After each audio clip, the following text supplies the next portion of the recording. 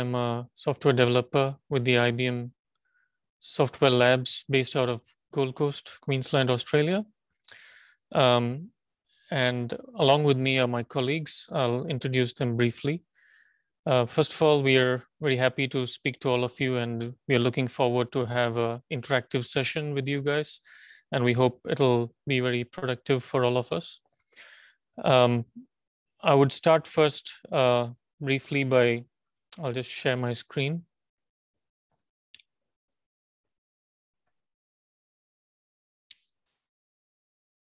Right.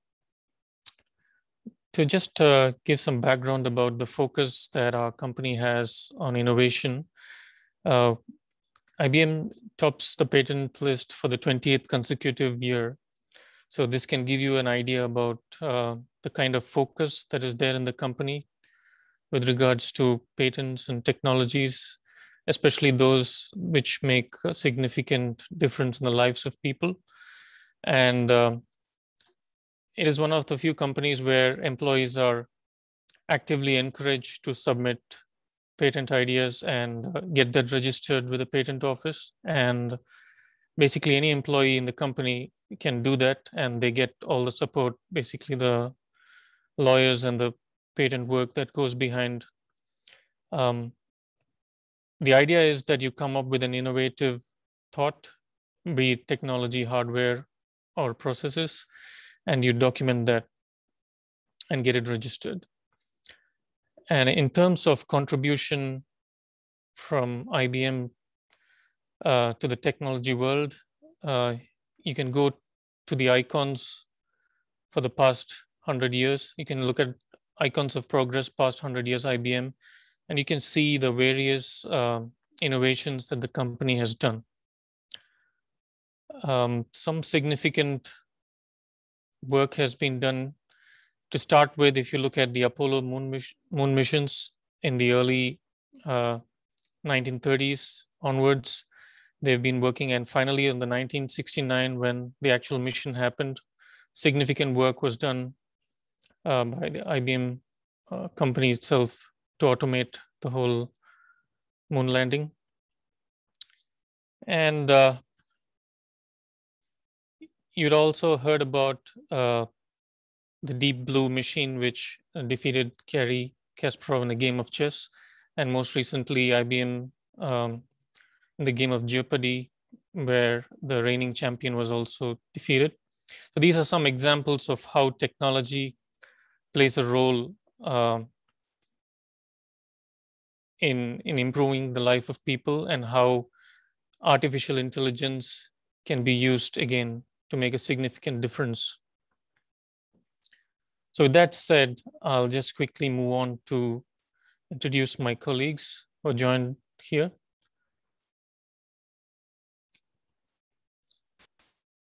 We'll first have a session from Narayana, who's working on the GSKit. It's a product which deals with SSL and secure encryptions.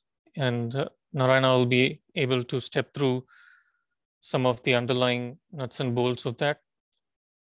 This will be followed by a session by Holly.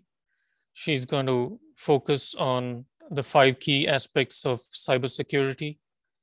And she's a product owner for QRadar. It's a product developed in our IBM security labs.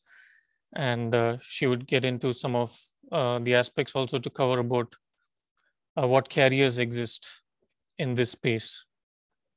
This will be followed by the network flow monitoring by Dale. And he's going to show about how we can develop some insights and incident forensics once any threat event happens, and how do we go about debugging using the QRadar product. That'll be followed by Jasmine Smith. She would get into the FIDO 2 standard, which basically with the goal of eliminating passwords. We all know pretty much how passwords can be a pain to manage, and how FIDO 2 will help us get rid of that and what it has to offer. And finally, I'll be presenting a session on adaptive access and how artificial intelligence and machine learning can aid in enabling a smooth access to users who are trying to access resources, and how we can detect fraud and some technological concepts around that. So with that, I will pass it over to Narayana for the GS Kit presentation. Thank you. Sorry, I have some cough and bad throat, so bear with my difficulties. And yeah, thanks for having me. My name is Narayana, like Sunil already mentioned. And today, uh, before we go into the actual topic of cybersecurity activity kit, we might want to look at one of the global challenges that we have and what IBM is doing in that space. So there is something called call for code. Can you all see my screen? Okay.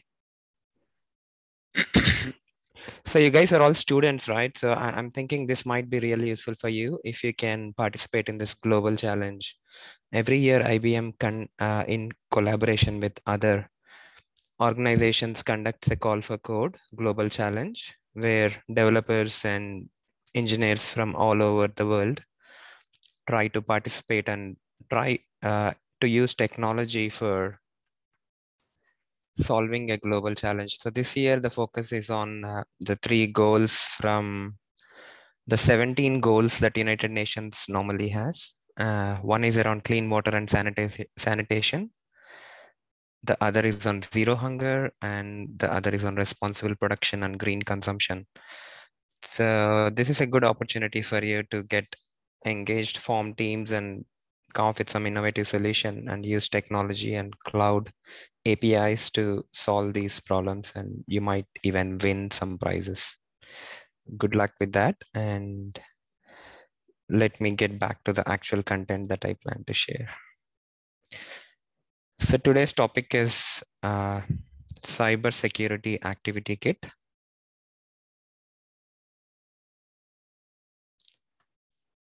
So in order to give you the context, what is cyber security? It's mainly twofold, right? One is about protecting yourself from someone stealing your information. So it could be in a company, or it could be against breaches. Or the other way is to protect yourself from someone like an imposter who's pretending to act as you online. So these are the main goals of cybersecurity. So you'd like to protect yourself, your digital self. And this talk is very relevant if you all have a smartphone, and I believe most of you have. And I also believe that most of you shop online and have social media accounts, and you also stream movies or TV shows, and you download apps like gaming apps or utility apps. So let's talk about cybersecurity. In this presentation, I'll be mainly focusing on protecting yourself and taking control of your data.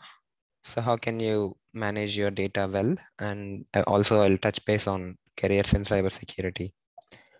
So when it comes to protecting yourself, so how do I protect myself?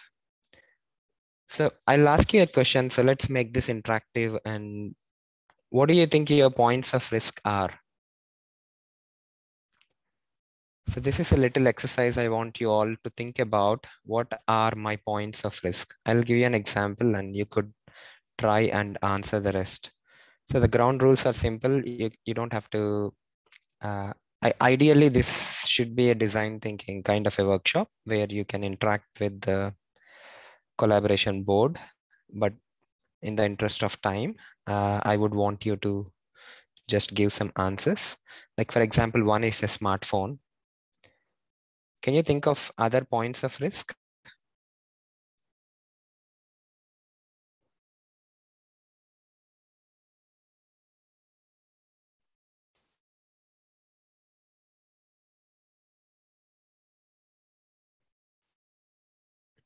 Are you guys with me?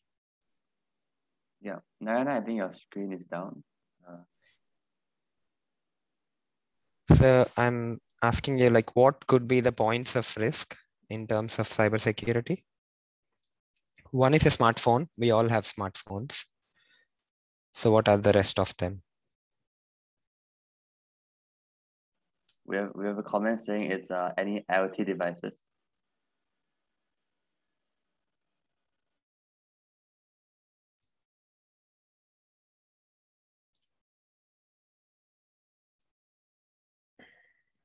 Can you remove me from being a host?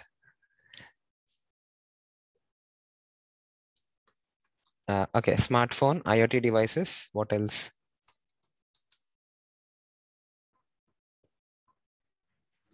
There's another comment, any server system? Okay. Oh, that was server, sorry. In the chat.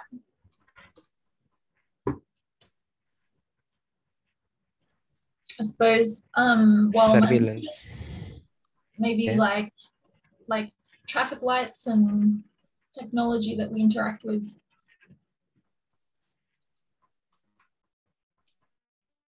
Okay. So that, what else?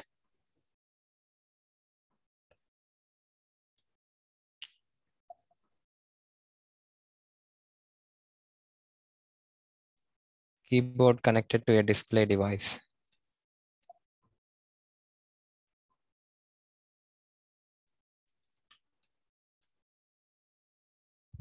Okay. I think we have enough. And let's get back to our PowerPoint. Are you able to see my PowerPoint as well? We're just seeing the screen right now. Yeah. So the PowerPoint, right? So just the box we can see. Oh, okay.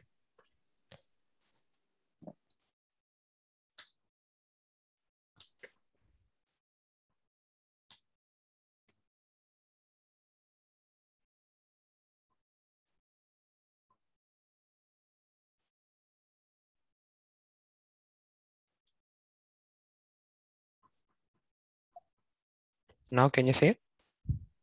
Yes. I think most of us said smartphones and devices and traffic lights. It could be any of those devices that we contact on a daily basis.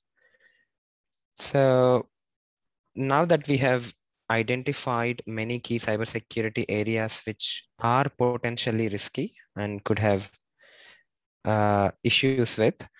So primarily, how do we protect our devices? So I have an iPhone and you guys might have a different kind of phone, but how do we protect our laptops and devices? So primarily, we might be protecting them using passwords, and it's always good to have PIN biometric identifiers are even better if the biometric stays with the device.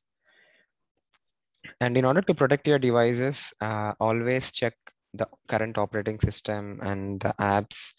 So with software, it's very common that it's possible that bugs can be there in your software. It's really hard to have a zero bug software. And it's very normal that patches happen on Tuesdays or some days based on the company, and they will have some security fixes. So it's always advised that you update your operating system as well as all the applications are at the latest version. And try to consider having some security software like an anti-virus or any protective softwares that are reliable. And whenever it's not required, switch off your Bluetooth and Wi-Fi.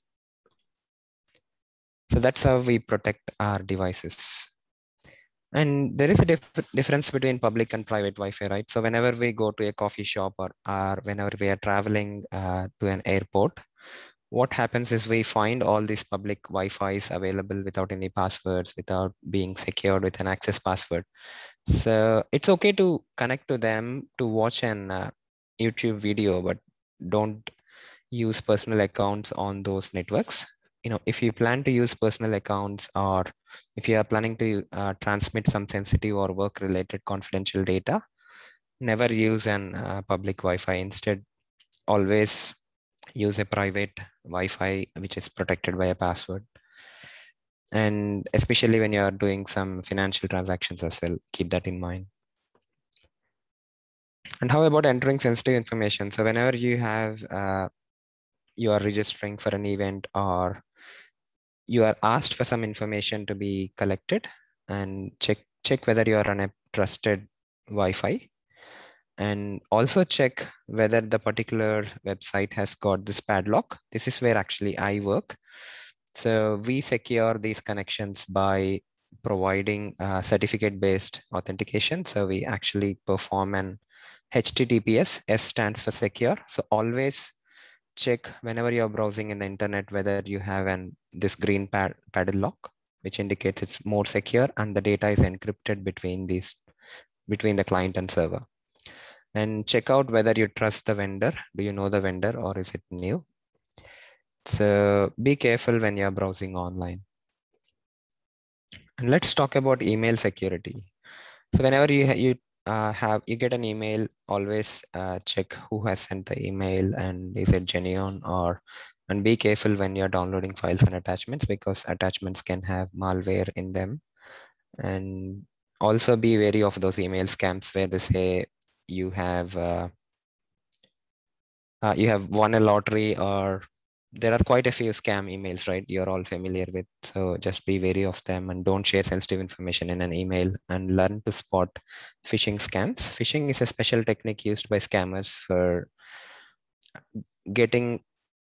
stealing information from you. So a phishing email will look like a real, regular, trusted email where the company name will be a company name that you know, but the actual email address will be a different one. And they normally always have a sense of urgency. They'll say that credit card payment declined, so act immediately, update payment. And then if you just hover on this particular site, you'll be able to see the exact location where it's going to go. And if you click on it, it might take you to a phishing site and you will give away your information, which is bad. And coming about storing information online, so always look whether I trust a service that's storing my information. And never store any information that you think you don't want to be public, because you can't trust anything. Anytime any breach can occur. So never share anything that's sensitive publicly. And to protect access to your information, don't use simple passwords. Use passphrases which are big enough. And even better off, set up two-factor authentication or multi-factor authentication. And there are many ways of multi-factor authentications available, like biometric based, and you will later on find about FIDO. And don't reuse your passwords, and use password managers and update your passwords regularly. So this is a good example of an good password and a bad password. And when you're downloading content from the as the final part of our testing process, we'll be running a full alarm tone through the fire. Days of fire alarms. So that testing process, we'll be running a full fire evacuation tone through the system. Please disregard these tones and alerts. This is for testing only. Thank you. So when you download from internet, you'll have to ensure that the source is reliable, and don't download apps or music or video from dodgy sources which can contain viruses and malware. And when you're sending information online, make sure you know who you're sending to, and be wary that emails can also be intercepted if you're using a public Wi-Fi kind of a thing. So ensure that you're taking all the needed things. And encryption, this is where I primarily work. And encryption is like you're converting your plain text into a ciphertext by using a special key, and only people who have the key can decrypt it back, and that can secure your data. In the interest of time, I'm just rushing through, so bear with me. Taking control of your data. So if you can think of all the apps you have installed, and just think about what data they have harvested from you. If you're using Facebook or Google or any of those G Suite apps, you know about the Google bubble, right? So you might be there might be heaps of information that Google or Facebook or any of these social media platforms know about you. So if you look at all the apps that you use, you can figure out what kind of data each one is having. I'm sure there are many, many apps that we use on a daily basis for convenience and to connect with people. And data privacy is the field of cyber security that talks about what data is collected, shared, and used online.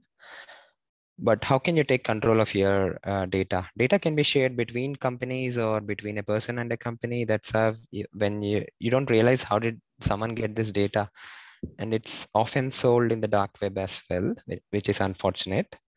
And whenever you are doing a consent, make sure you read the blueprint, what data it's capturing and how that's managed. Emergency. Evacuate now. Evacuate automated. Evacuate automated.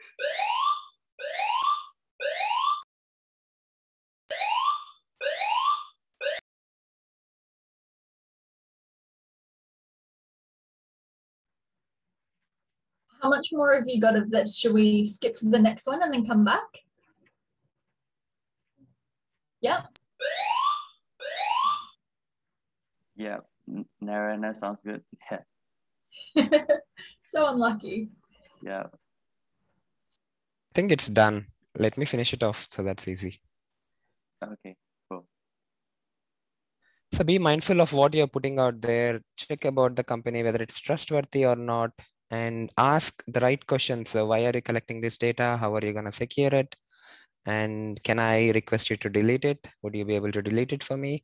So just be very mindful about data that's being gathered in hospitals and any of these places. So, and there is a big data debate whether we should,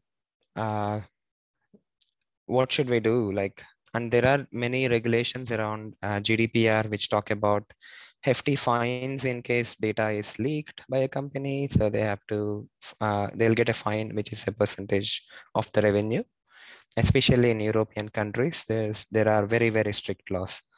And the last topic is careers in cybersecurity. And there is a huge cybersecurity skill gap that needs to be filled.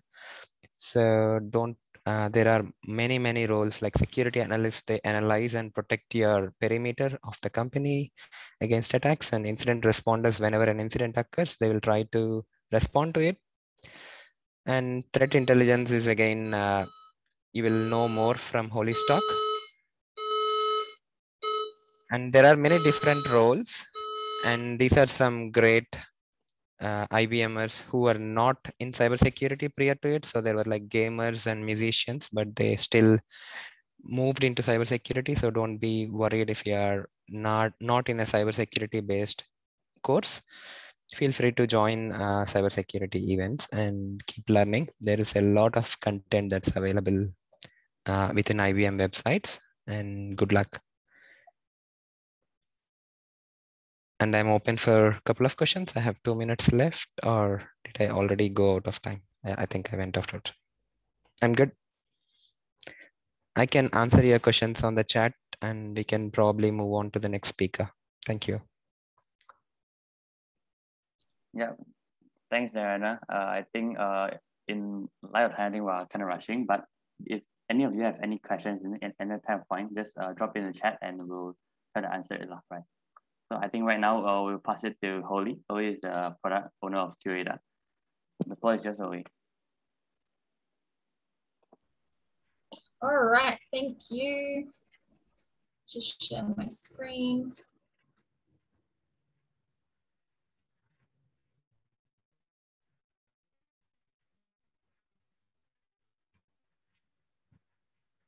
Oh, good. Sharing wrong screen. Hang on 1 second.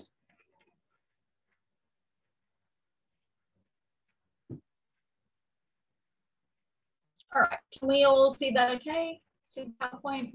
Yeah, all good. Yes. Awesome. Okay, so pleasure to meet you all. My name's Holly Wright. I'm a product owner on Curator, which is one of the cybersecurity products that IBM has, which its main purpose is to detect threats for customers. So businesses will buy this product and they'll deploy it in their environments and they'll use it to detect cyber attacks that are happening. So today I want to talk to you about 5 pillars of cybersecurity. Dale's going to go into a little bit more detail on how to actually go and detect those threats. So I won't talk too much about QRadar, I'll leave that for Dale. But to start with, I'll talk more generally about the cybersecurity landscape today. So when we work with customers, there's heaps of people in IBM and their whole role is to work with customers and understand the problems that they have in cybersecurity. And there are actually a lot of common themes throughout customers all over the world in all the different industries, in banking, in retail, in government. There's common themes that show up for everyone.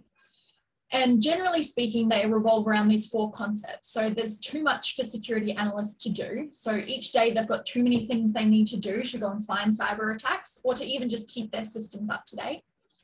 There are too many different vendors. So that's too many different products that don't necessarily talk to each other. Too much complexity. So even if they do talk to each other, it's quite complex to maintain these systems. And even just keeping them all up and running, keeping them updated, is creating a really complex environment. And they have too many alerts. So the role of a security analyst is to respond to alerts. So alerts are created when we think there's a cyber attack going on.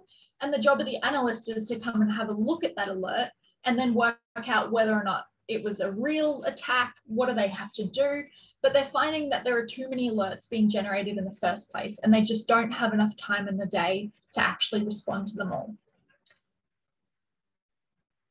And so just on the point of, all of the different complexity and all of the different vendors that are out there, this is a graphic from probably 4 years ago now, and it just shows some security products. This isn't even comprehensive, but it just goes to show in each of these different categories, there are so many different companies who are providing a sort of niche approach to security. So, there are people who specifically work on IoT security solutions.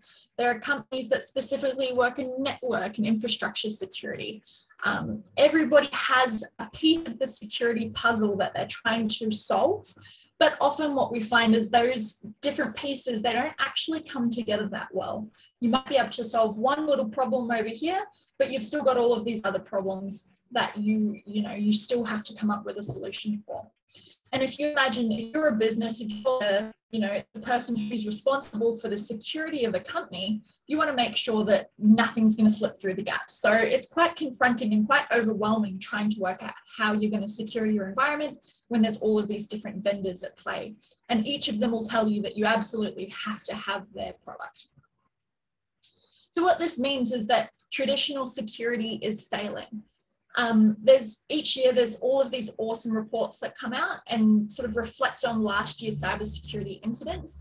What the patterns are that we're seeing, what type of attacks there are.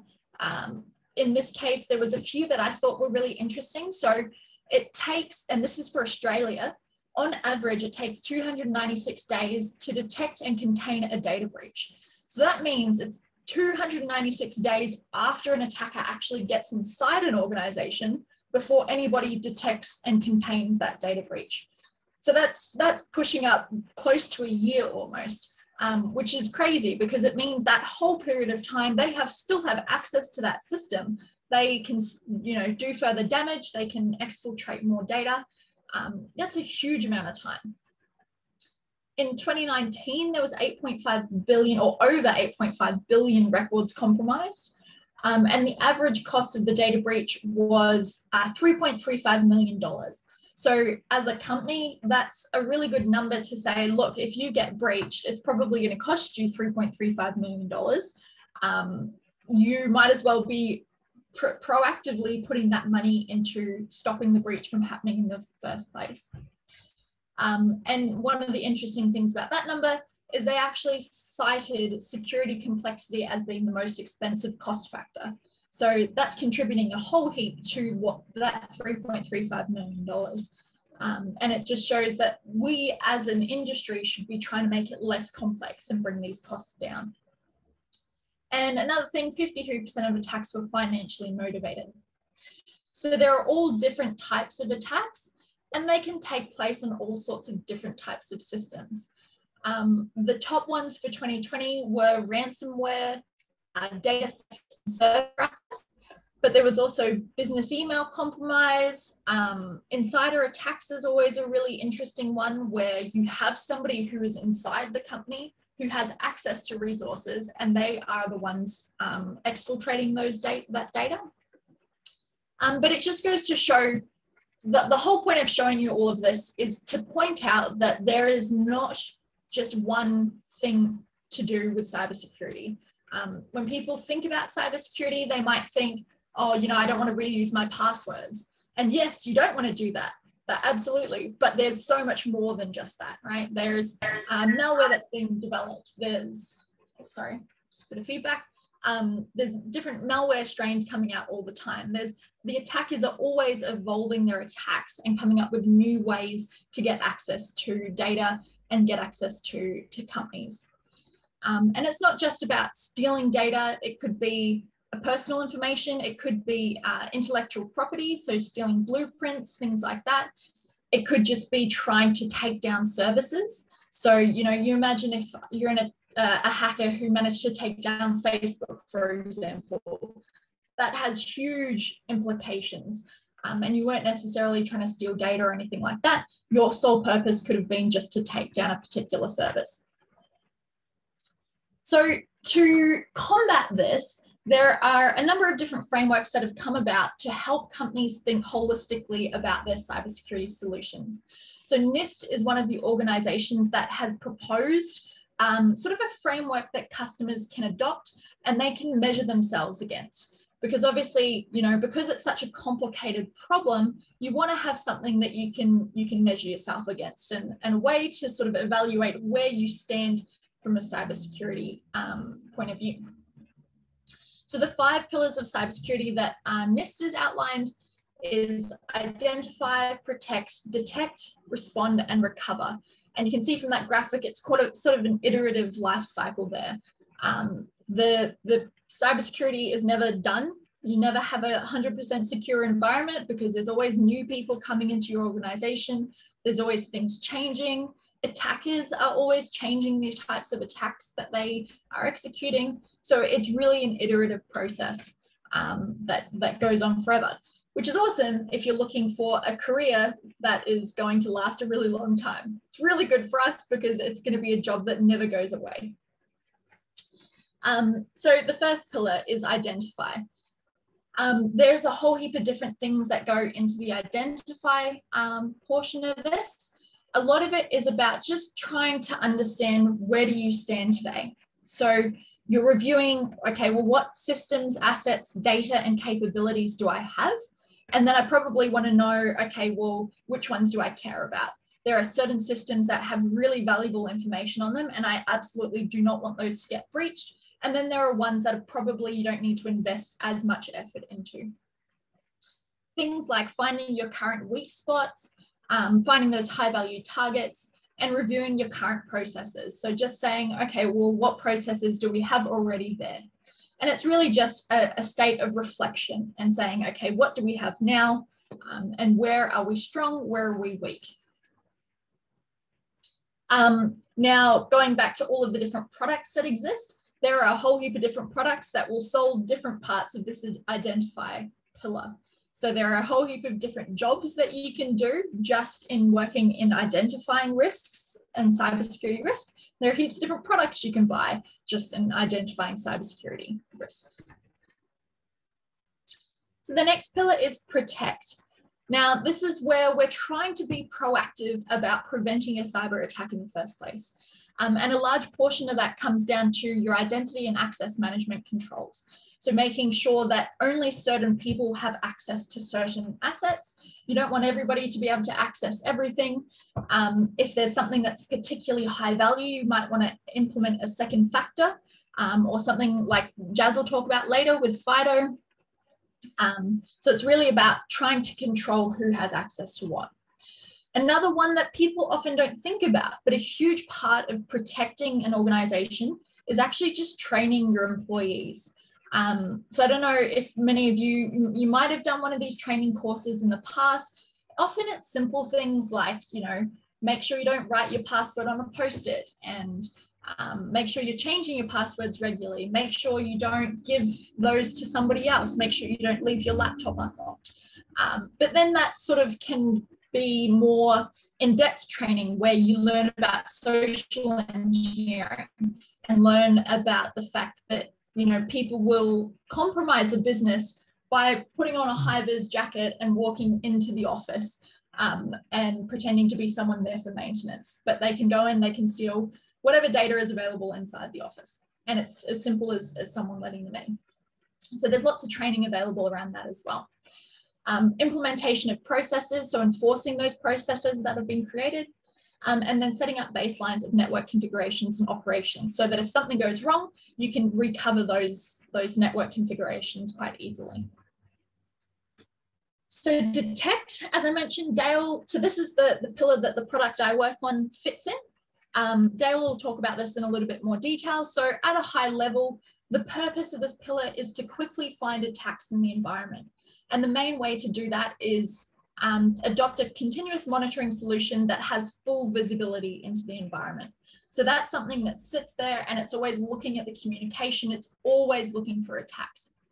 This system can then alert an analyst through like an offense or something like that. So you'll write some rules that say, you know, if I see this malware moving around the network, I want you to alert an analyst so they can go and respond to that. Another part of the detect pillar is verifying those alerts and being able to access all of the data required so that you can verify that. And even doing manual threat hunting. So looking around the system, looking for things that look a bit weird. So again, there are hundreds of different products that help do this. The difference is some of them will do more of it, some of it will be more flexible, some of them might specialize in a particular area. But there are so many different products that fit into the detect landscape. Respond. So the main purpose of this is a company needs to be able to contain the impact of an attack.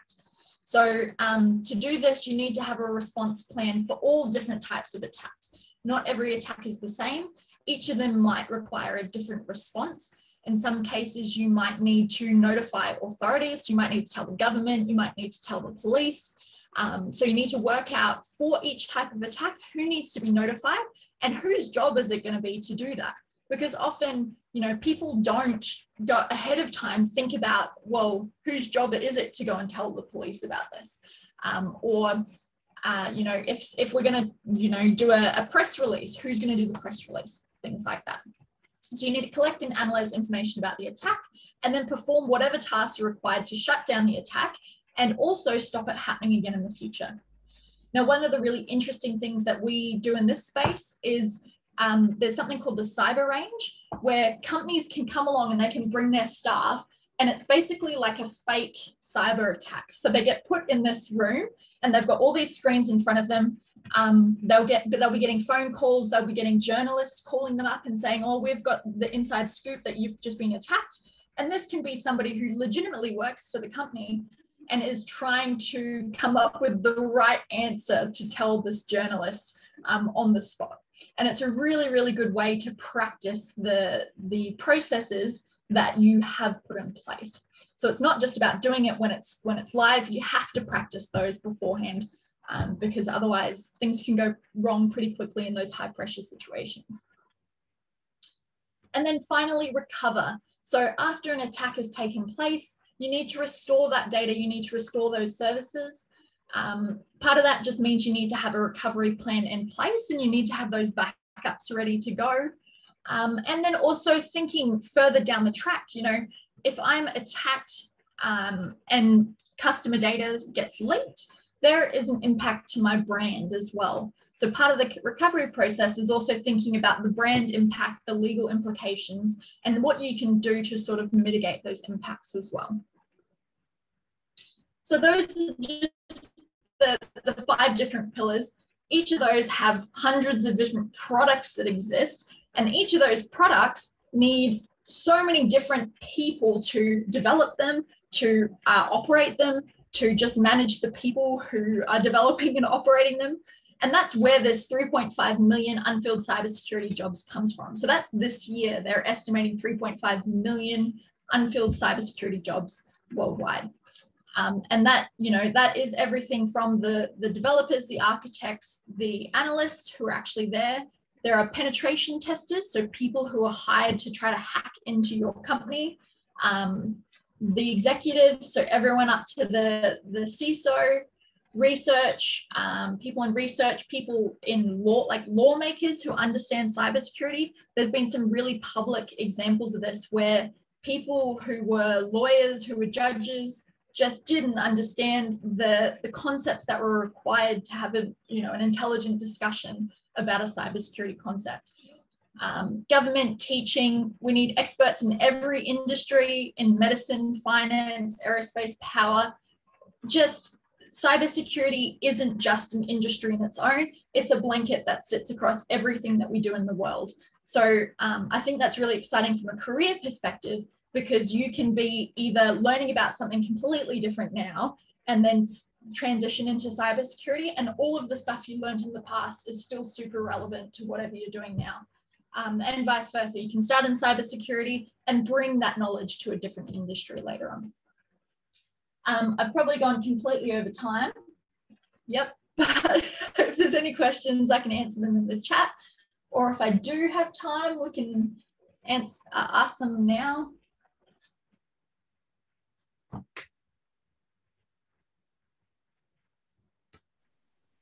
Yeah, thanks, Holly. If you guys have any questions, you can just feel free to just unmute or speak up, or just drop in the chat. So we're happy to answer, so we can have a more interactive session. But yeah, we have one question. Sure. So the question is, why has COVID-19 affected the time it takes to detect data breaches? So that's a really good question. So what happened with COVID was a lot of people started working from home. So I'm at home right now. I think everybody on the call today from IBM, we're all at home now.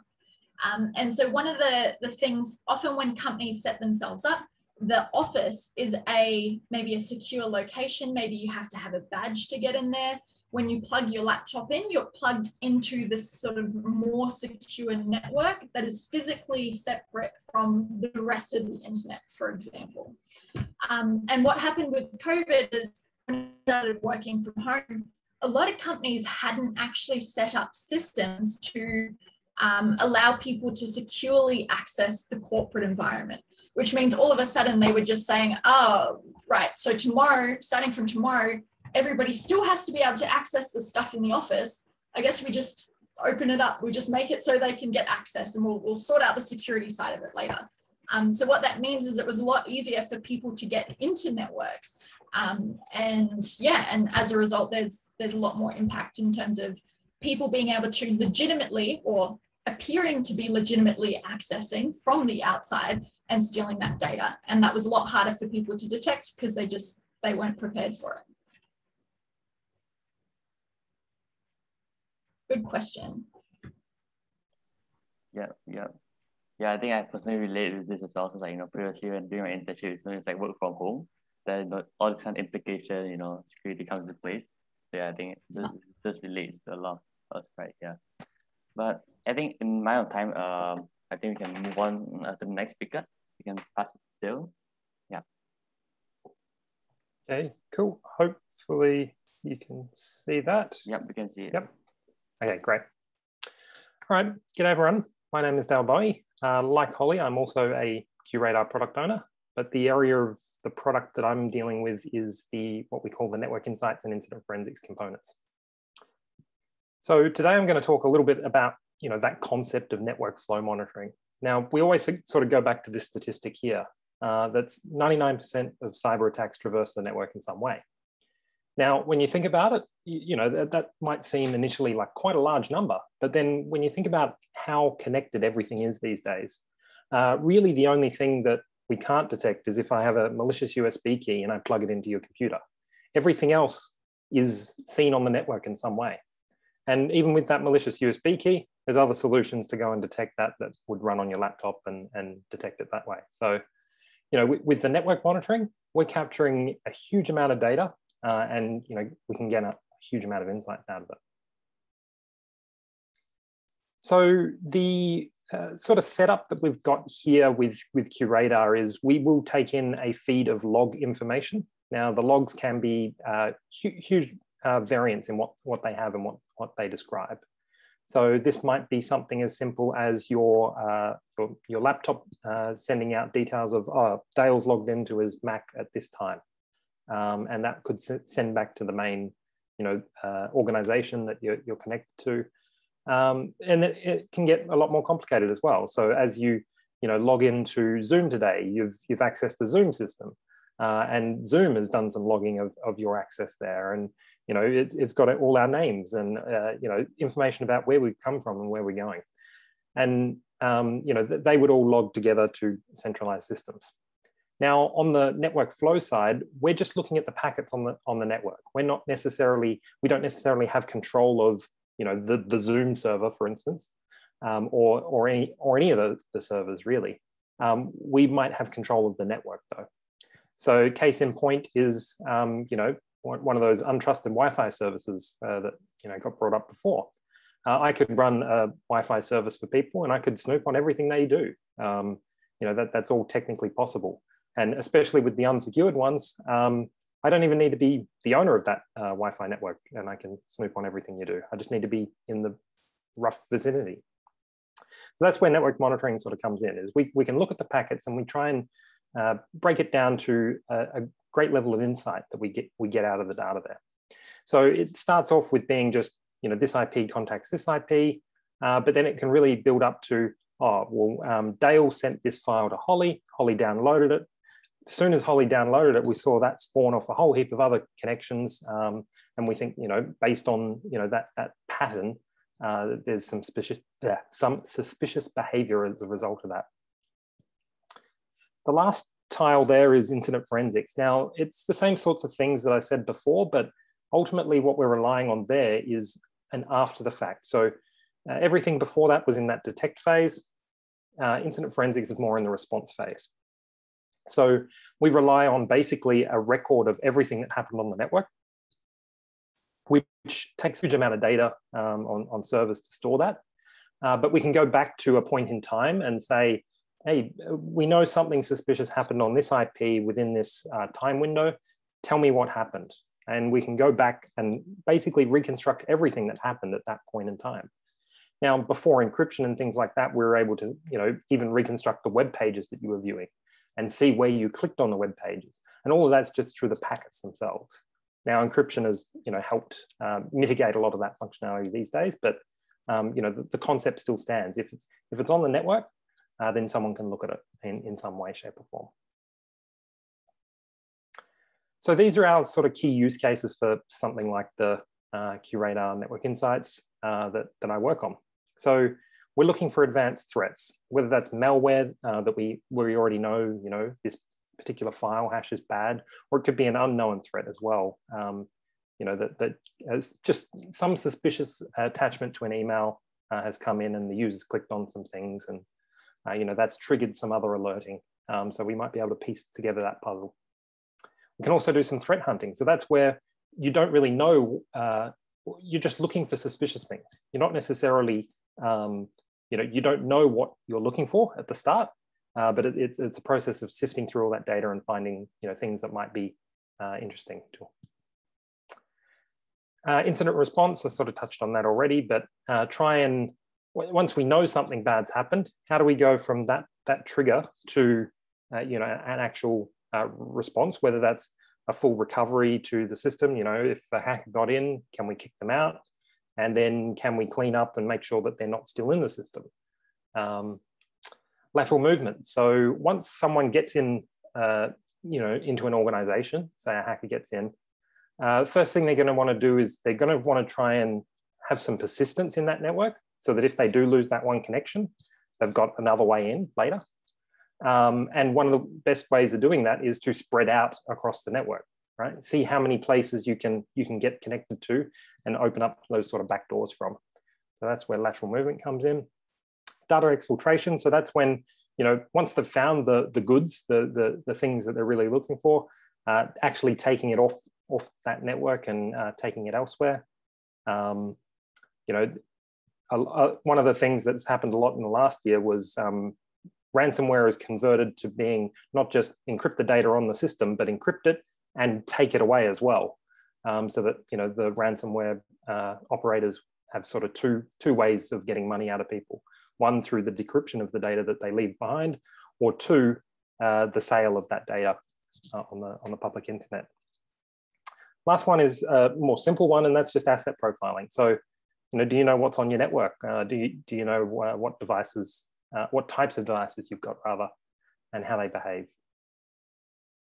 So to put this sort of more in terms that hopefully other people will everyone will sort of understand, I'm going to talk about monitoring at home. So about 2 years ago now, maybe 18 months, I decided to deploy our enterprise software at home and run it on my home network and, you know, see what I can find.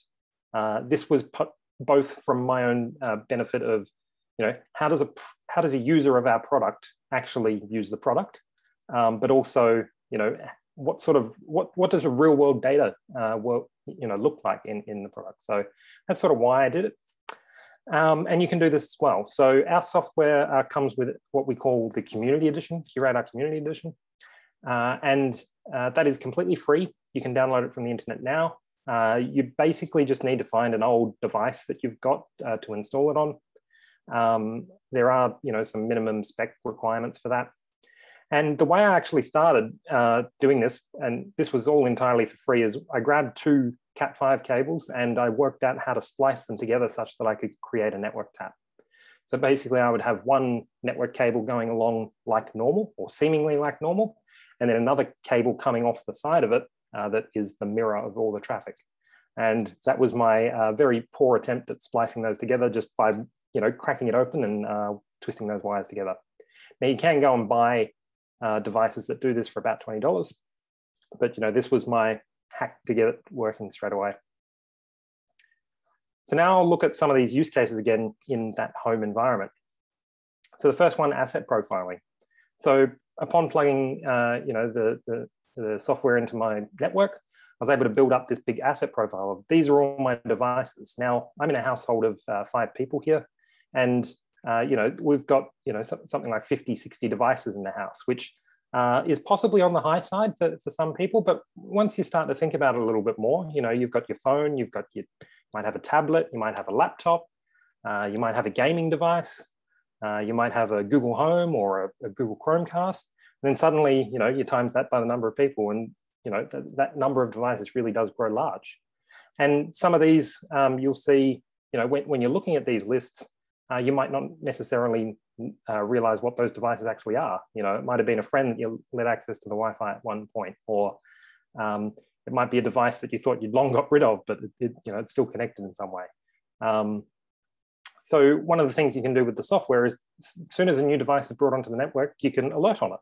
So that's useful for tracking down, you know, something that may have guessed your Wi-Fi password and now is now in the network, or something you didn't realize was being introduced into your network. We can also start to profile what services are running on those devices. So in this particular case, I've looked at the traffic going to my router, and you can see DNS and DHCP are the 2 common services that are being queried for, which makes perfect sense, right? That's what my router or my gateway is doing. But in much the same way, I can start to work out which devices are laptops, which devices are phones, and how devices are communicating between each other as well. On the threat hunting side, I guess where I sort of started was, we've got all these application detections. So we'll say DNS, HTTPS, things like that we've observed in the network traffic. What I did to start off was, you know, what's in the other category? So what are the things that QRadar didn't detect, and how can I, you know, enhance it such that it can detect those things? And the first sort of category of things that we didn't really have detections for was broadcast packets. So I'm on this Wi-Fi network now, and my laptop's probably sending broadcast packets to every other device on this network. So think about this in your public Wi-Fi case as well. All the broadcast packets are going to everybody. You don't even need to, you know, hack the network, so to speak. That's just the nature of how these packets are designed, and that's the nature of how these applications are designed. So you can actually look and you can determine which devices on your network are running Spotify, because they'll beam out a little beacon to say, hey, I'm here, are you an associated application? Same deal with Dropbox, and I'm sure other file sharing technologies, because they do sort of local network peer-to-peer share. So if you've got two devices with the same Dropbox account on them, rather than pushing it up to the internet and then downloading it again from the internet, it'll just push it directly to the device. Same thing with Windows updates. One Windows host can download the updates for the entire network and distribute it through that. So you can get a lot of information about the devices running on your network, even without having that spliced cable that I showed before. Now, I said before, a lot more traffic is becoming encrypted, and that's true. But it doesn't mean it's necessarily all private and secure in all senses. Now, this is getting better, and fewer sites are susceptible to this. As more and more adopt the latest encryption standards. But you can see, I've worked out all the different domains that my environment was communicating with, and these were all HTTPS secure with the padlock connections. But I was still able to work out what websites I was going to through that. So, there is a level of protection. Absolutely, always go for the sites that are HTTPS and secure, but don't get that confused with necessarily that it's private connection, because people can still see the sites you're communicating to. Now, I've got a few Google Homes in this household, and using the network monitoring stuff, I was curious as to what they were doing. So, there's sort of a pattern that you observe with Google Home devices. First, they ping the DNS server on 8.8.8.8. They then do a DNS query for google.com, which they don't seemingly, need to do other than for this HTTP request that is just a simple HTTP 204 return. So all of that was just, do we have internet connectivity? Now, in normal operation, that's pretty much it. But the other bit that they have is this long-lived HTTPS connection to a Google server. Now, I'm not saying that they're always listening, always monitoring, but it's suspicious that there's a connection there, when the claim is that only when I say those key words that I'm not going to say because they'll light up in the room here, that data will be transferred at that point. So data exfiltration, it's a little hard to detect this because, with HTTPS, we can see, a large upload going to a particular host. So one example, not at home that I've seen, but actually in office environments, is large uploads going to YouTube. I'm not sure what the office use case is for that, but we're able to determine that it's a file upload going to YouTube based on where it's going, and basically the amount of data that's being pushed in the direction of that server versus the amount of data that's being downloaded. So when you're watching a YouTube video, most of the data is coming towards you, but when you upload it, it's the opposite. So some customers choose to do a man in the middle. So that would essentially break the encryption temporarily, such that they can look at everything that's going on inside. But there's a lot of things that have to align for that to work. Now, for IBM, we might have something like that because all our devices are managed by IBM. Same sorts of things if you go to other enterprises where the company owns those devices, it does make it possible for that encryption to be broken. You can also track suspicious IP addresses in general. This is not necessarily the best way because some services are shared IP addresses, so that does complicate things. But going back to home example here, my phone's communicated with all sorts of different IP addresses that I don't understand. There was also this case where it was triggered for a command and control server, but that was just a misclassification of an IP address because Twitter was being used as a command and control server for a particular attack. So when my phone communicated with Twitter, it was flagged as communicating with command and control. The other thing you can do is look at non-HTTPS connections. So, not everything is encrypted. And in this particular case, I found an instance where some of my personal information was going over a clear text connection to an Australian streaming service application. So that was rather interesting discovery, and I've stopped using that application. And yeah, that's actually it for me. So are there any questions about monitoring at home or network monitoring in general? Yeah.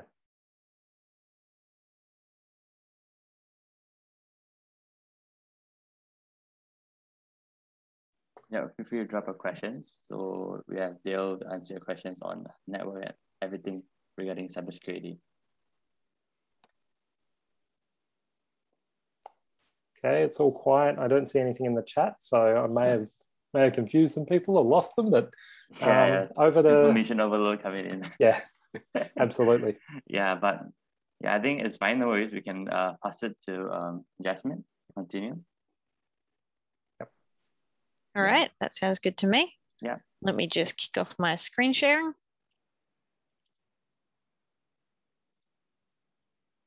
All right, can you guys see that PowerPoint?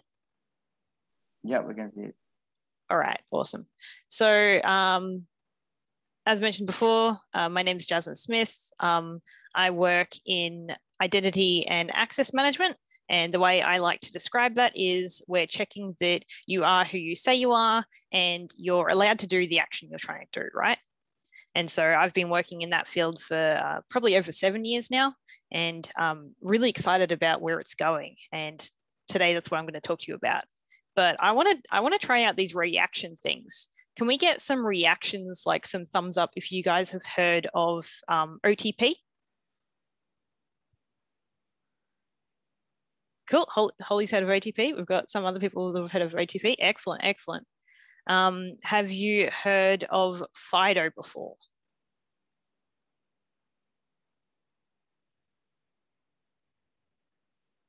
All right, we've got a no, we've got a shocked face. All right. Excellent, excellent. New content for you guys here today. Exciting stuff. All right. So just as a little bit of background information, there is an organization called the FIDO Alliance. They're a group of industry individuals, companies that are really working together to try and get the world to a place where we no longer need passwords. And so they're really driving forward this passwordless effort. And so why would we want to do that, right? What's wrong with passwords? We've already heard a few issues with them today, but just to really spell it out to you guys, you might not realize a lot of websites that you have accounts with are absolutely using password practices that are outdated and old. It was only in the last couple of years that NIST went through and updated their password recommendations, but I've not seen any of my account websites update that. You know, they're all still asking for, oh, you have to include one special character, you have to include a number. Some of them still have restrictions on password length. We know now that those are not good passwords. Good passwords are long passwords. However, the problem with that, right? Long passwords are harder to remember. So what do everyday consumers that aren't too security conscious, what do? They reuse their passwords. We've already seen today about how that is a very bad idea. If your password is stored on a server and it's not got the best security and it gets exposed, if you've used that password everywhere, potentially all of your accounts are exposed. We've also already today talked about phishing. So phishing attacks are getting more and more, what's the word? Complex and intelligent. I've seen some very well done phishing emails for Amazon recently. It's very worrying, but that's again where we're trying to step in and make sure that we're, number one, protecting you guys from phishing emails, but also giving you alternatives to passwords so that your accounts are more secure. And thirdly, more on what Dale's been kind of speaking on, interception. If you're using a dodgy Wi-Fi network, someone might be sitting there observing what's going on. If someone's sending your password over clear text, they can grab that. And passwords, you don't really change them often, right? We as corporate employees, we have fairly strict password policies where we have to change our password every 3 months. But again, how many other services are doing that? So there's these long-lived, secure things that can be intercepted, people can use to break into your accounts. So what did we as an industry do? We started setting up OTPs, we started setting up passcodes. So you might recognize these from getting SMS'd or emailed a 6-digit passcode that you then need to type into the website after you've signed in with your username and password. So that's called second factor. It's a second factor of assurance that you are who you say you are. However, again, we've got some issues here, right? So SMS usability, what if you've got coverage issues? There's no guaranteed delivery there. There might be a delay. It costs per user. It works, but it doesn't work well enough for very widespread usage, right? Then there's device usability. So what I'm talking about there is it's kind of being phased out now, but previously with banks and Blizzard did this as well. They had these little hardware tokens you could get where you press a button and it generates the 6-digit token for you. So sure, you're not having the coverage issues and the delays there, but you would generally only have one of those hardware tokens per site. They were also expensive. You had to pay for them, and they're fragile. What if the battery dies and then you're locked out of your account? So then you really need to concentrate in that flow on the account recovery, which is generally a customer service experience, which costs more money. Thirdly, the user experience isn't that crash hot, right? So if you don't have your phone on you straight away and you're not expecting to have to do that SMS OTP, then you've got to go find your phone, you've got to open your text messages, copy or read off that 6-digit code and chuck it into the website. So what companies had to do, right, is they had to expand out how long that OTP is valid for. I've had some that have been valid for like 5 or 10 minutes. Plenty of time for a hacker to come in, or sorry, a bad actor to come in and use that token before you can, right? That's exactly following on to the next point, which is they're phishable. More and more we're finding people get into these workarounds where they are able to spoof your phone number and set up these SMS OTPs on their own devices and things like that. The attackers are getting smarter, and so we need to get smarter too, right? And so in 2014, that's where we started with sort of security keys. So a bit like those hardware tokens that you could press a button and you get that 6-digit code, but different, right? These are highly secure and meant to be the like anti-phishing solution. And the way they do that is using public key cryptography. So what happens on a registration or an authentication flow is that the server, it decides on basically like a string of characters, a random nonce. It sends that to this device. The device signs that nonce, sends it back, and then the server can then validate that signature. It's highly secure. It's not replayable. It's bloody brilliant, right? And one of the key features of these devices is that you could use one security key for multiple sites. So you're not locked into having to buy multiple of these, which is a huge cost. Now, these are expensive, right? But they're easy to use. You can see here, my sort of favorite of these original security keys is the YubiKey. So you would plug that into your USB port and hit this handy little metal contact here, and it would just work. So simple, so easy. There are a few different variants on that, you know, so they're not all USB. Some of them were Bluetooth capable, some of them were NFC. And what was really, I think, the start of this cool tech was that it was being standardized. So being standardized by the FIDO Alliance, and it was called U2F, so Universal Second Factor. However, and the reason why they're not so widespread these days is they, again, had some issues, right? There were some challenges. So while this was sort of the beginning of the standardization journey in my mind, the underlying JavaScript API that was required to get this working, it wasn't supported across all browsers. I think Chrome might have been one of the first browsers to jump on board there. Firefox slowly did as well, but the uptick in support there wasn't rapid enough to see widespread usage of this. Also, the only things that were supported were these security keys that were built by a vendor to conform to that communication specification, which I'll talk about in another second. So there weren't any sort of authenticators in general that could be used here. And also U2F was really only second factor still. So you would still need to type in your username and password. And instead of using SMS or email OTP, you would use one of those devices instead. You couldn't go fully to passwordless with the U2F spec. So that's kind of where FIDO2 comes into play. So it was the next evolution of U2F and really designed to support authentication of just about any type. And I've got some examples coming up on the next slide. But one of the cool key things is that it supported first factor, second factor, as well as multi-factor. So you could use it to replace the username password experience. And the key security part of all this it's still using that strong hardware-based authentication using public key cryptography. So let's go through what this sort of how the technology all fits together, right? So we've got our end user over on the left. We've got some client devices in the middle. So that's either your browsers. So we've got a nice little collage up there of Firefox, Chrome, Explorer, and Safari. Your client device could also be an app.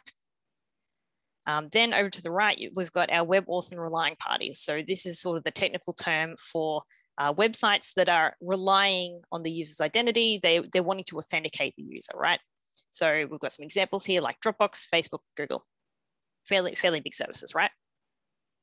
So U2F was mainly based on roaming authenticators. So there's little hardware authenticators, the key smart cards, phones that used USB, Bluetooth, or NFC.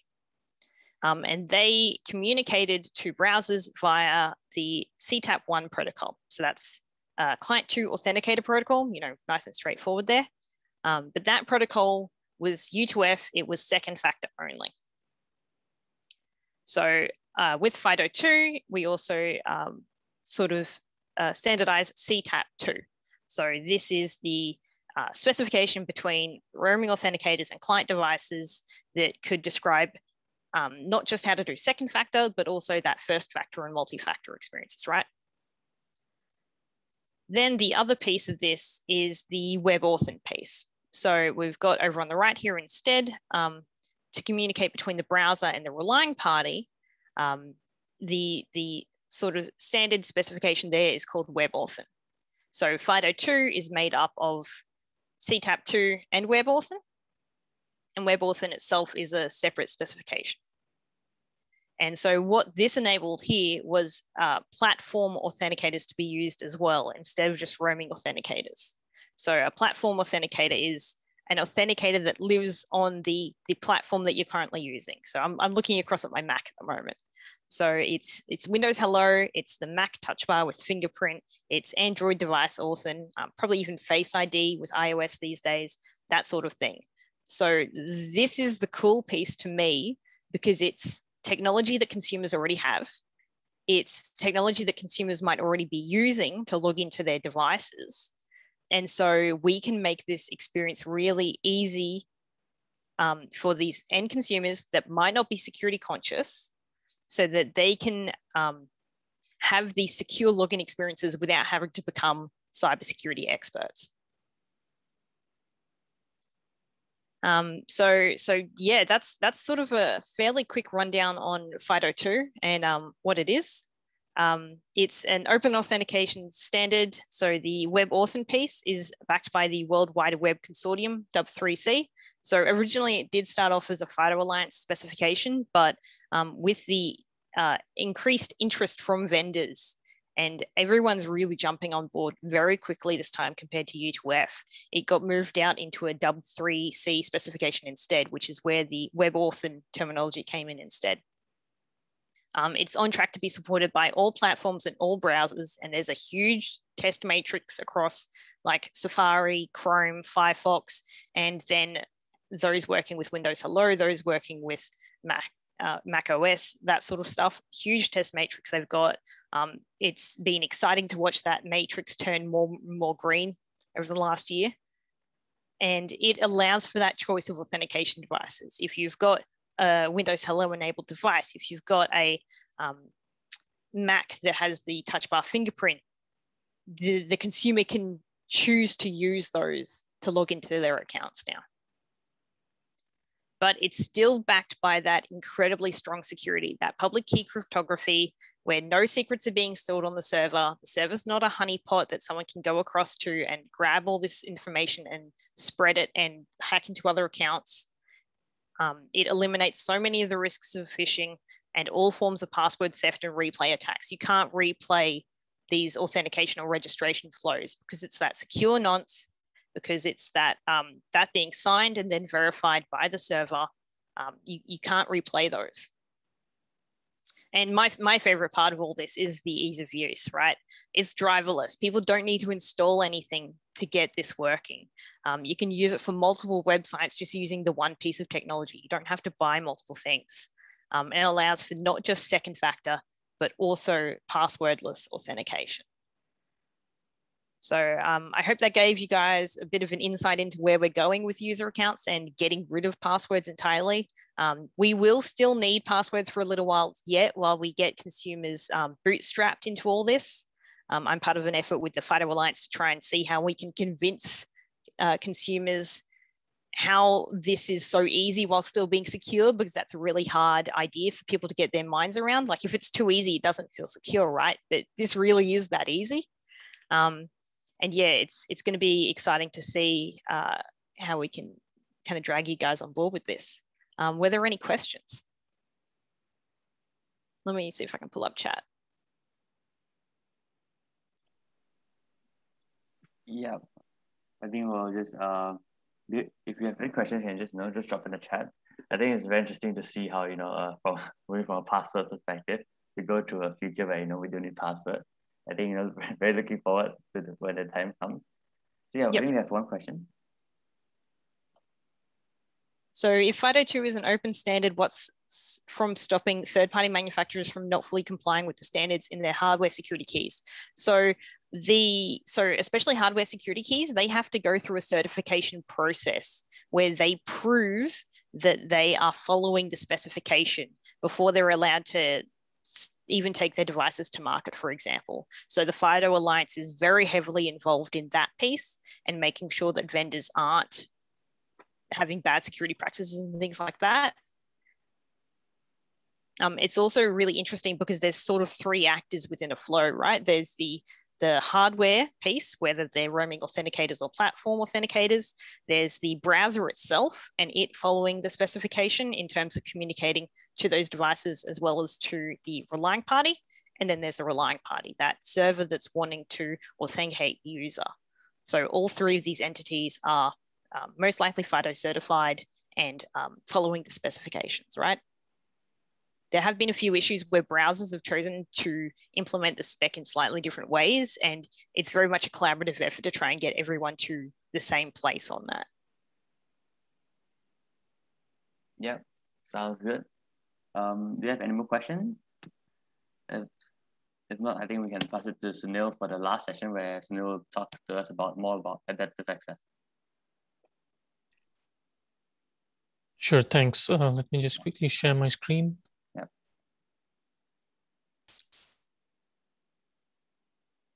Okay.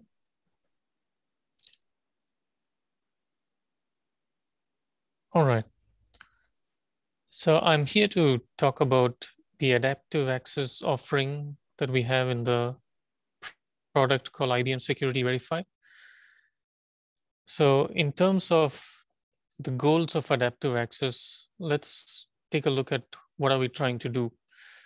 So as part of this talk, while I also highlight what's available in the IBM product, I'll also try to make this generic enough for us to understand what are the things in play to get this solution working. So let's say you're building a secure solution for your company's users to access third-party applications, like a federated single sign-on. So as an IT manager for a very large organization, the goal would be that you want all your legitimate users to be able to smoothly access the third-party apps. At the same time, you want to protect it so that if there is a fraudulent user, you want to prevent them from accessing these apps. And the experience should be near seamless as much as possible, meaning that on a Monday morning when all your employees or say the university students are trying to log into the system, they shouldn't get unnecessarily challenged for a second factor authentication, like a security code to their phone, etc. If they have not done any, if there are no significant changes in the device or their access patterns. So let's go to the next one.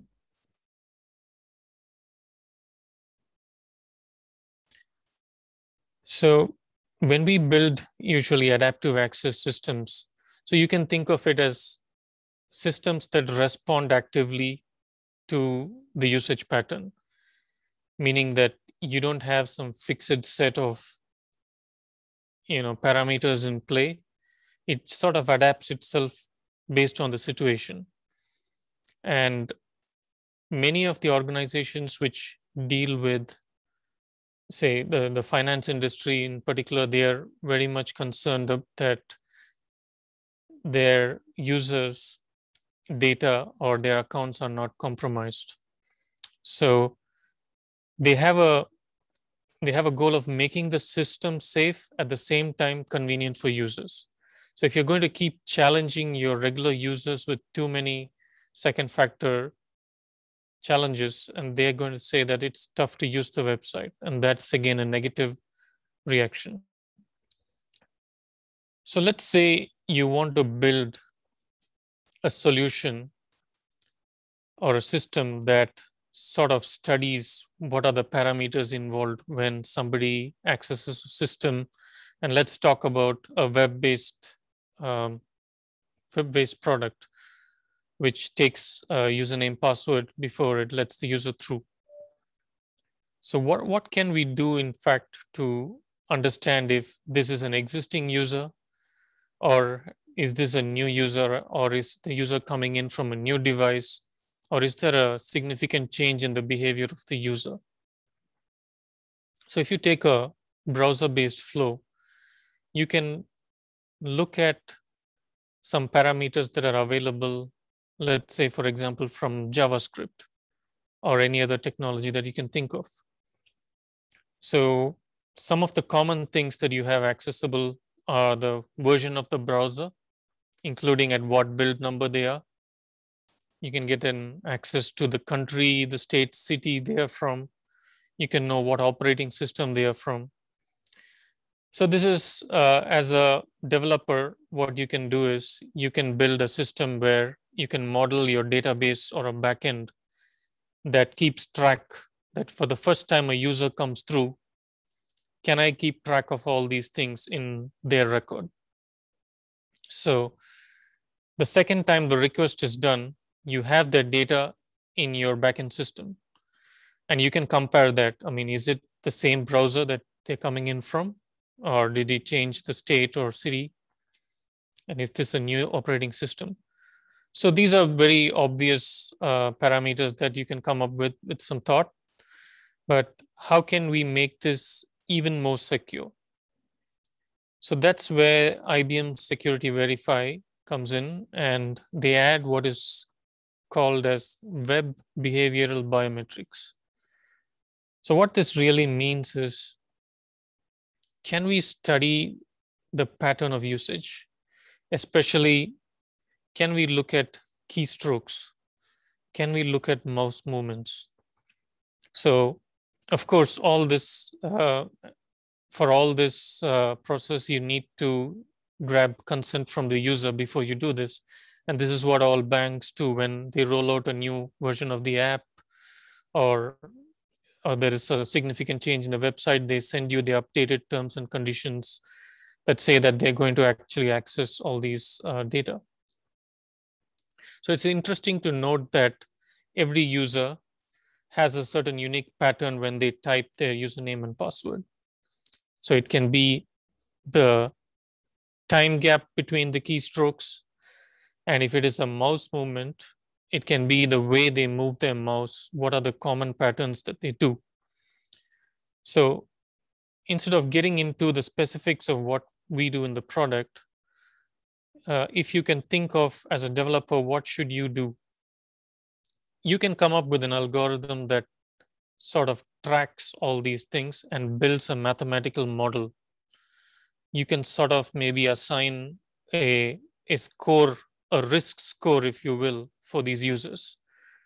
So you can say that if the normal behavior is seen, this will be the range of the risk score.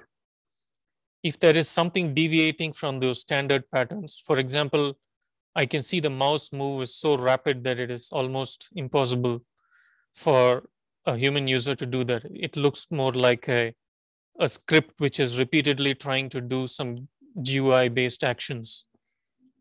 So in that case, can you build a mathematical model that will increase the risk score such that you can clearly identify that if the score is between, say, 6 and 10, that means the user presents or the session presents a high risk.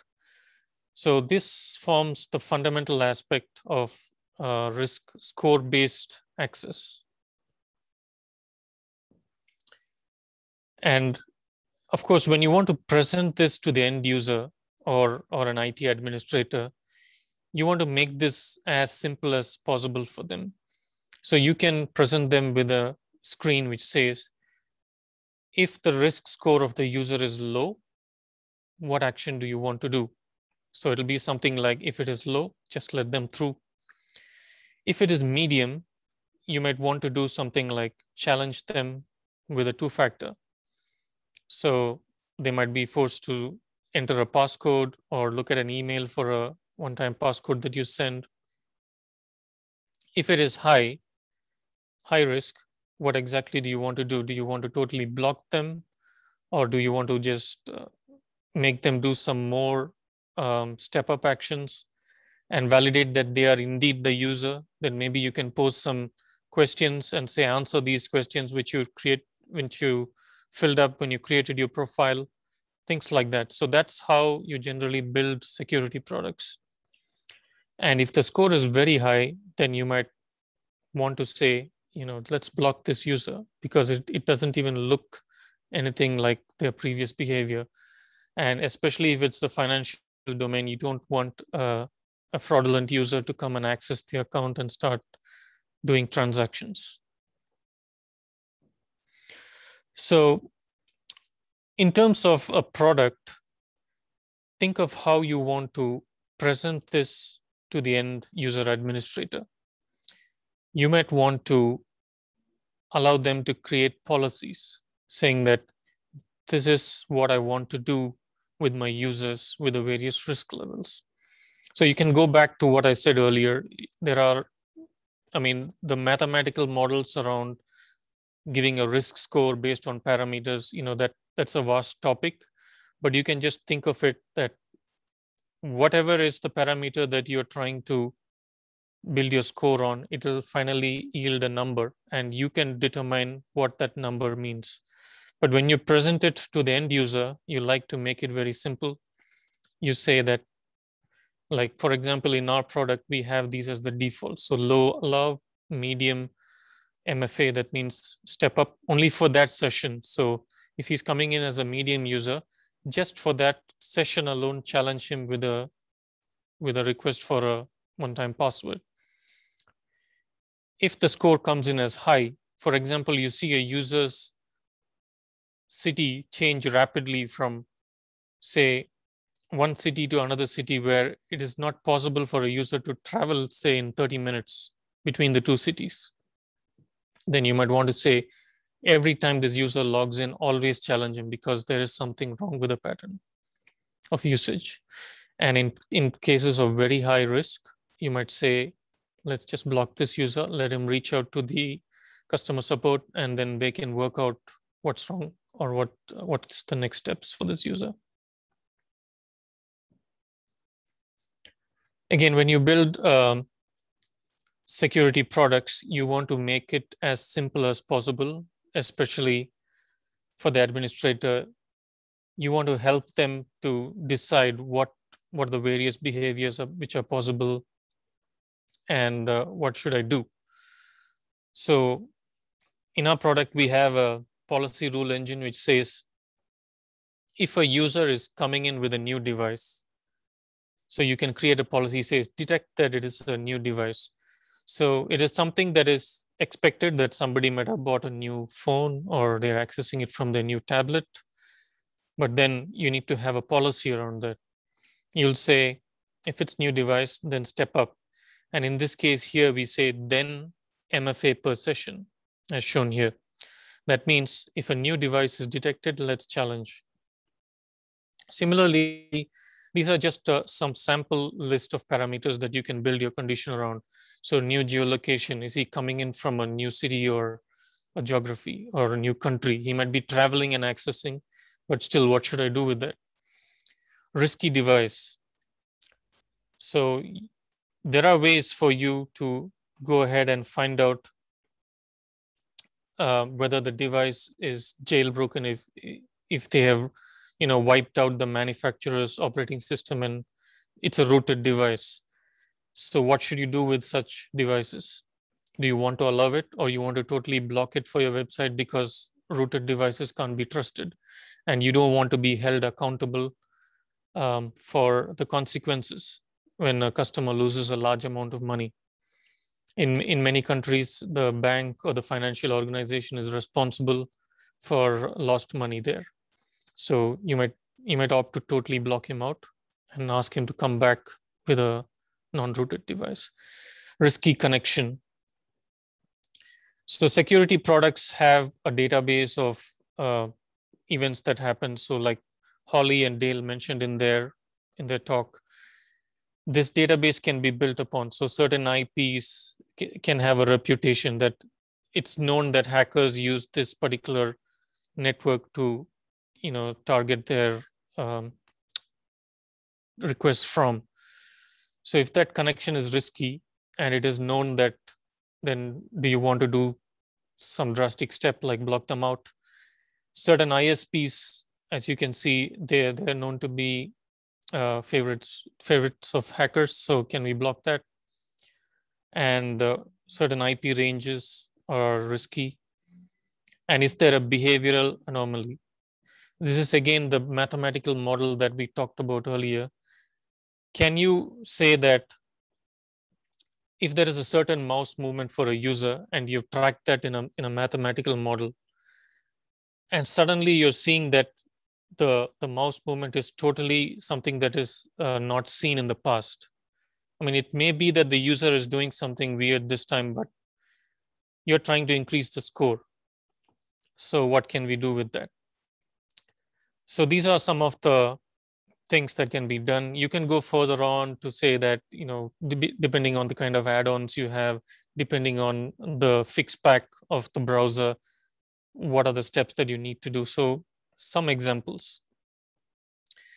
Again, when you build these models, you can look at the various authentication factors that you can have. So you want to make the experience seamless. So you can say that if it's a new device, it's all right. It's expected that people can suddenly use a new device.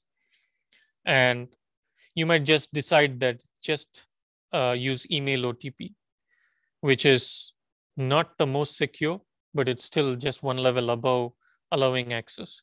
For example, somebody can gain access to your email account. So if your risk score is high and you just say, challenge them with an email OTP, it might still be risky because a hacker can gain access to their email accounts. You might want to do something more secure like FIDO2, saying, if this is a really high risk score, can I just challenge a FIDO2 challenge so that unless the person who really has that physical device, they are not able to pass the challenge. That means a hacker most probably cannot pass the challenge.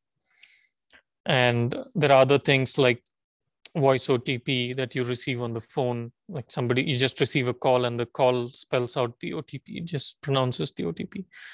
And there is IBM Verify, which is an IBM product, which is like an app which is used to generate these passwords where you need to register and things like that. So these are the various ways you can build your system around.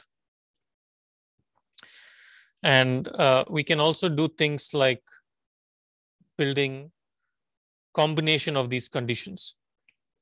So when you, as a web developer, try to present a user-friendly way of configuring these conditions, you can provide these combinations. You can say, if a new device is detected and the remote IP is from one of these ranges, then you may want to block, because it's very, from history, you know that this particular IP range, I mean, in this example, although we just talk about one IP, you can have a subnet. You can say this whole range of IPs, just block them. So these are the various ways in which you can present and manage risk.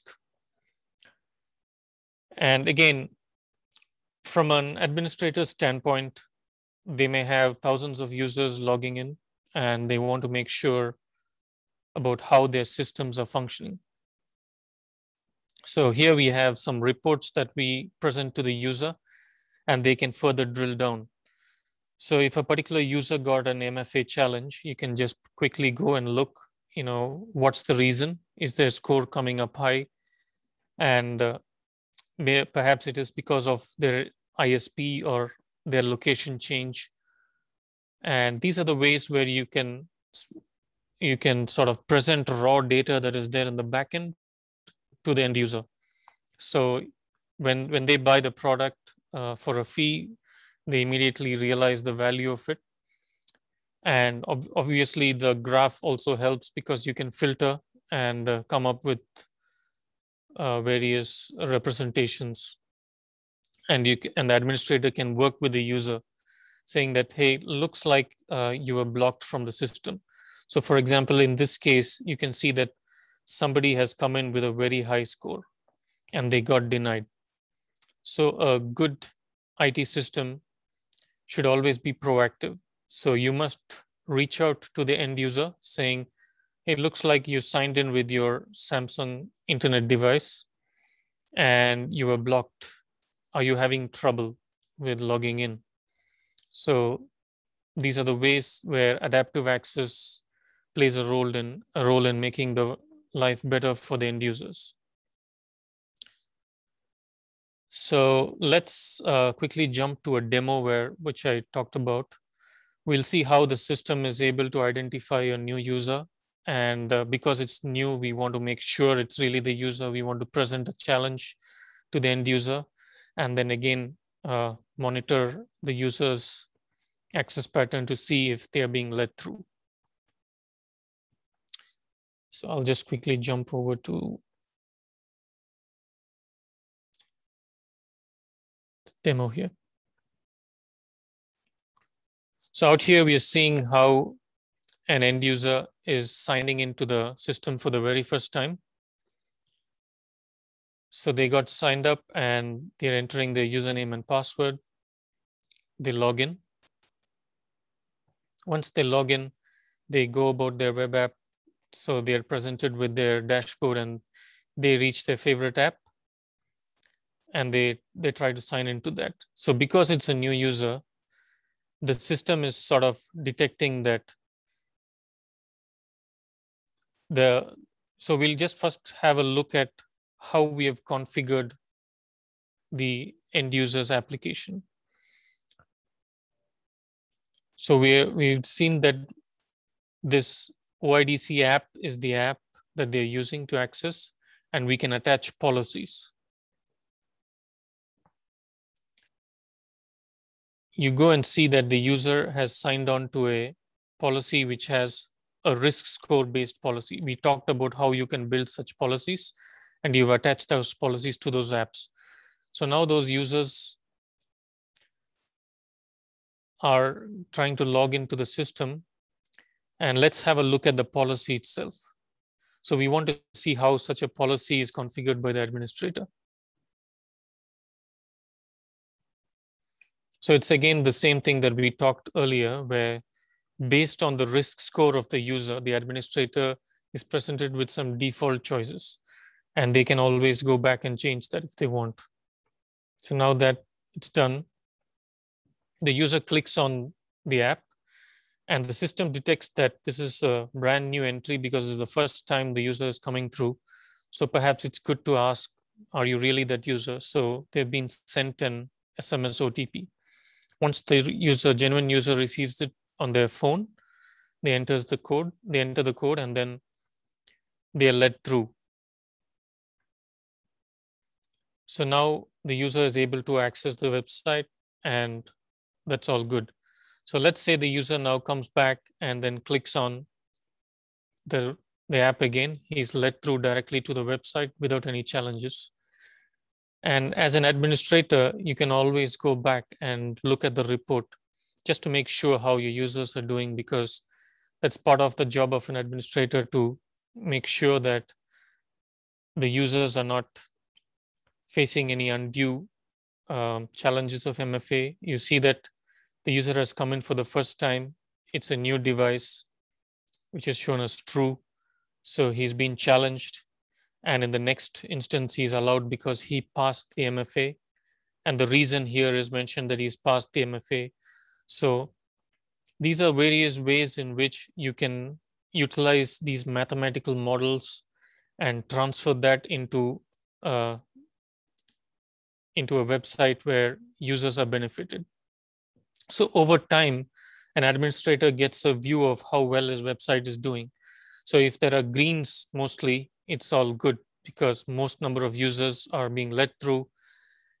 At the same time, on a particular day, if he can filter further down into a high or very high user base, and then try to track, is there a reason why all these users are getting high scores, and are we under some kind of attack? Is everybody coming under some kind of threat?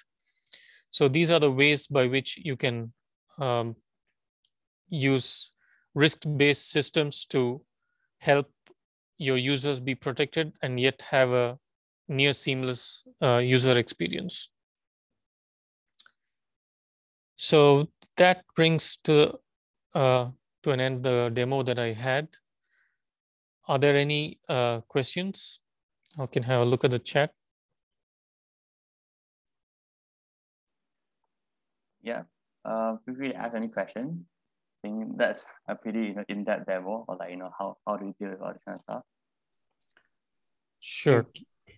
Anything generic also you can ask. Yeah, you can ask about the topics itself. You can ask how's Australia like, how's looking in a career in cybersecurity, right? Yeah, anything that's on top of your mind. Yeah, sure. Feel free to either post the question or you can just talk on the chat. Any question on any presentation or any general cybersecurity question that you may have. We have our 5 colleagues available. I guess we have just a few more minutes. Yeah. If not, I think we want to move to Narayana for the conclusion. Sure. Yeah, I'll probably just wrap it up. Yeah. For us.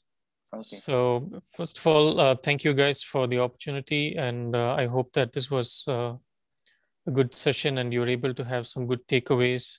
And we are looking at having some kind of a good relationship going forward, where we can have these kind of interlocks with the university, and we can discuss things going forward. And as we saw today, we first had Narayana, who talked about the fine-grained aspects of how communications are done. And then Holly talked about the various aspects of cybersecurity and how do you analyze when an incident happens, the various carriers that exist there. And Dale then showed us about how do you do forensics, meaning once network activity happens, how are you able to go dig deeper and find out, what's the underlying cause of things that happen. And we had Jasmine, who explained about the new standard FIDO and how passwords are slowly going to get phased out, and probably with the new hardware keys, how we're trying to make things better and more secure. I think I have a question from Yep. Mark. Yeah, he asked it's on a general high level view, how do you work towards a career into cybersecurity? Is that on the chat? Sorry. Yeah, it's on the chat. I can take part of this answer. I guess all of us have come from different backgrounds, right? So we're all in cybersecurity development. So we build the products. Now, that might be somewhat aliasing at first. Like you might think, oh, you have to be, incredibly skilled at, mathematics to understand all the, the true encryption that goes behind the scenes. But that's not necessarily the case, right? A lot of the things that we do are much the same as any other software developer. We're just practicing in the field of cybersecurity that, helps everybody. For me personally, I did a degree in IT. I didn't take the network security major. Actually did some stuff in AI, and that was one of my major areas. But then I'm now employed for the last 9 years or so in the space of network security. And I know some of the others here, we've got electrical engineers, we've got mechatronic engineer, we've got all sorts of background that have all sort of converged here. So yeah, there's no one direct path. Sure, definitely agree on that, Dale. So if you look at myself, my background is I'm an electrical engineer, and I haven't worked on cyber security in particular. But in the last 5 years, I had the opportunity to start working on cybersecurity products. So as Dale mentioned, it is not required that you have a background in cybersecurity to start participating, because it's such a vast field. And once you get into the industry, you will be able to start with small steps and build your expertise over time. There's one more question on the chat. Any tips for people who are new and interested in this field? Does anybody want to take that question? I can take it. Yeah, I think try to stay updated with the latest things, what's happening with cybersecurity. Just keep looking for any interesting webinars or conferences that are free, for example. So there are a number of digital conferences that might be freely accessible, and you have YouTube or LinkedIn, search for cybersecurity. You might find some great content, and like cybersecurity is very vast, right? You could pick a field that within cybersecurity, you could look for any of those areas. Like you could focus on identity and access management, try to understand how does it work in general? Like how does Google verify that I am who I claim to be? And you could also look at the threat intelligence side of things, where look at different kinds of attacks and different kinds of malware, and just at a basic level try to understand what each different type of attack is. So yeah, be curious. Yeah, sure, certainly. And as students, you might want to look at who are the locally available establishments who are specialized in cybersecurity. You may want to actively reach out to them for internship options, and there are certainly internship options available with companies like IBM as well. And companies prefer those who might have had internship experience in the past. So it'll be a good experience to connect with them while you're in the university, do a sort of short-term course over there with them. And when you pass out, you'll already be having some amount of industry experience, and it'll make you a candidate, a top candidate for hire.